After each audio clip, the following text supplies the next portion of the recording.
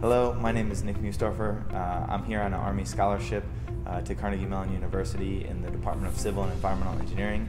I'm a second-year master's student. I was stationed in Airborne Brigade Combat Team, and so I would have been the one on the ground collecting a lot of these samples that would then be shipped back over to the labs for analysis, and then for the reports to kind of categorize the environmental exposures for soldiers around the country. I was in Iraq and Afghanistan both, and then I came back here to Pittsburgh to get my master's.